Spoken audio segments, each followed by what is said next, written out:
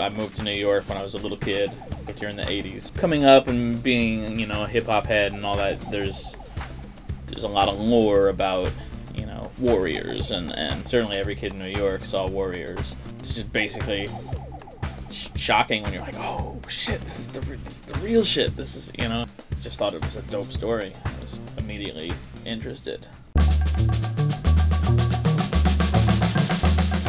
I've always been into the idea of scoring films. I went to music school, and one of the first classes was a film scoring class. I mean, one of the things that was tricky about this process is that I did this all by myself. I basically played everything, recorded it. So that can be a little challenging, but I mean, the way I personally approach it, usually I'd start with the drums.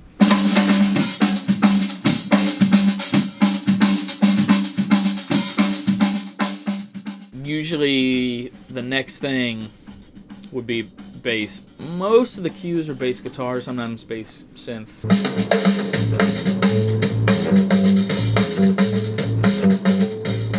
Then I would add, it might be a guitar, I may add, you know, like whatever kind of chordal or harmonic thing is happening next, and then it would just be all the window dressing.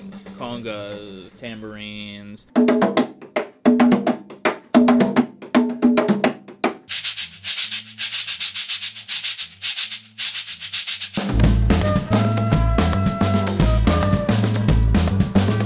Little Shalimar, aka Torbit Schwartz, signing out. Peace. It's been a pleasure, Rubble Kings. Go forth and do well.